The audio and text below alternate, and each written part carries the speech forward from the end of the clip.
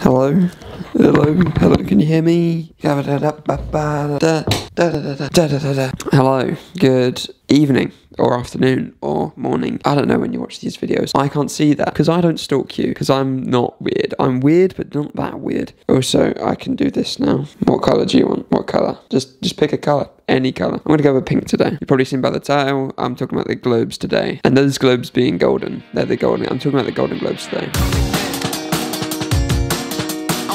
And my opinion on the nominations, they've just come out. Oh my god, the snow. It is really windy. I'd hate to be a bird right now. God. Normally, I'd love to be a bird, but right now, not a great time to be a bird. The nominations just come out the other day. And, you know, if you're not really interested in TV and film or anything like that, or showbiz or Hollywood, you probably don't care. And to be honest, I don't really care.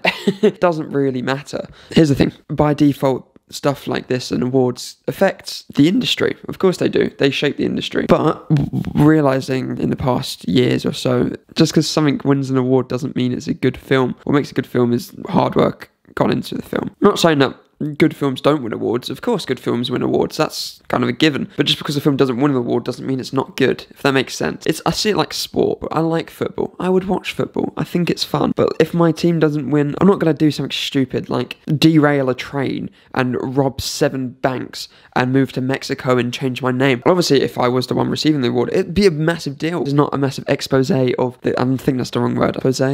I'm not trying to expose the globes. I'm merely just talking about my opinion on the Globes 2021. It would be great if I'm connected to the Wi-Fi. Here's the thing. 2020 happened. It happened. And it wasn't the best year it really wasn't the best year. And especially it wasn't the best year for film and television, but there was still stuff coming out that was good. If you're watching this video, you probably know about the controversies behind some of these choices. And it is annoying. The whole world revolves around money at the end of the day. If they see that a film's getting nominations, it's getting recognition, for doing that, they're going to fund more of those films and more of that television because it's getting that recognition, because people say, oh, let's watch that tonight. It got a Golden Globe nom. It must be good. Yeah, I'm just going to go through them and I'm going to say my thoughts. See, this is very different to my usual content. If you have been around here for a while, you know that my content is just me doing stupid stuff, being boring, recording it, and then putting it on the internet. And some people like that. And some people don't. Some people don't. So first of all, we have Best Motion Picture Drama. We're going to be completely honest, I've only ever seen Mank out of these. And I liked Mank. I thought it was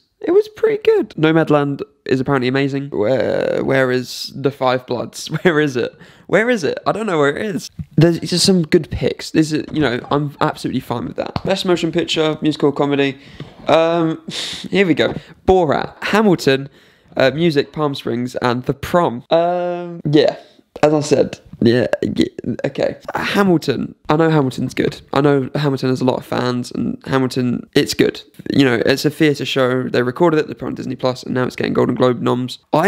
Personally honest, I don't know how I feel about it from a theatre point of view, if that makes sense. Obviously it's great, it's getting recognition, but also, like, it's not a film. It's a theatre show. It's gotten its awards, you know, from being a theatre show. You know, one of the points I really love about theatre, and I love theatre, is that you get to go see it in person. And obviously, putting it on Disney Plus makes it more accessible. But I just hope this isn't like a gateway for them to do it with all the musicals, because then I feel like it would stop people wanting to go to the theatres. It's a big thing, you know, you go to West End, you go to Broadway. This is not me saying I'm scared of what the future has to hold. The future can do whatever it wants, you know. I don't know. It kind of has a sour feeling with me. It's very interesting. I guess it kind of classes as a film. You know, they produced it and put it on stage. You know, that's how film started, with film in theatre. I would love to know your opinions on this matter. I don't know where I sit, because I don't know. See, I'm a bit indecisive with this one. Also, The Prom's on there, so that's fun. I haven't seen The Prom for a reason. I haven't seen The Prom. But let's just say I know a few people who are offended by The Prom, and I've read a lot of reviews that are offended by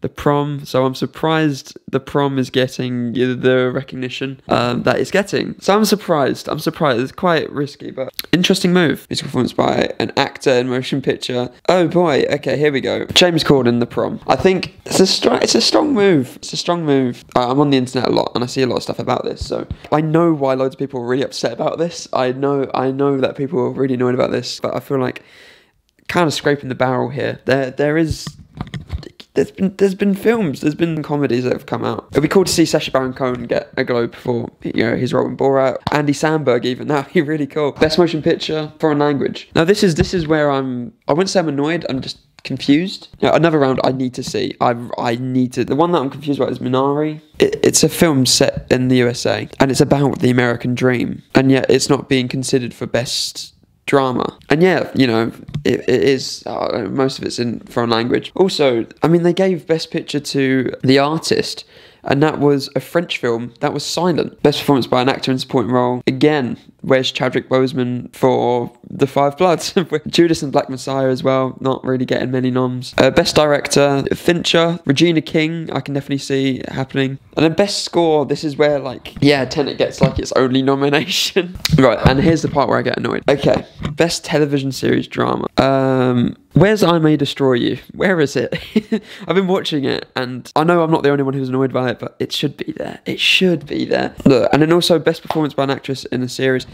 Where's Michelle Cole? Where is she? She needs to be there. Also, best writing as well. It needs to be there. It's such a brilliant show, and how it's been like completely forgotten is beyond me. Like, absolutely beyond me. Obvious ones that I'm very surprised, and you know, I like it when that you wouldn't expect gets a nom because it brings it attention, but they've kind of done that, but the other way around feels strange. Look, when it gets down to it, I think it doesn't matter. Show's good if a show's good. The awards don't make it any better. But yeah, let me know your thoughts on them. I'd love to hear them. I think the world's pretty upside down at the moment. But yeah, when the Oscars come out, I'll probably do my yearly video of my predictions. Thank you for watching the video, as always. If you liked and you want to stick around for more, feel free to subscribe. Thanks for joining me, as always. Max Roach, signing out. Where's the lens cap? I put my hand over the lens. Bye.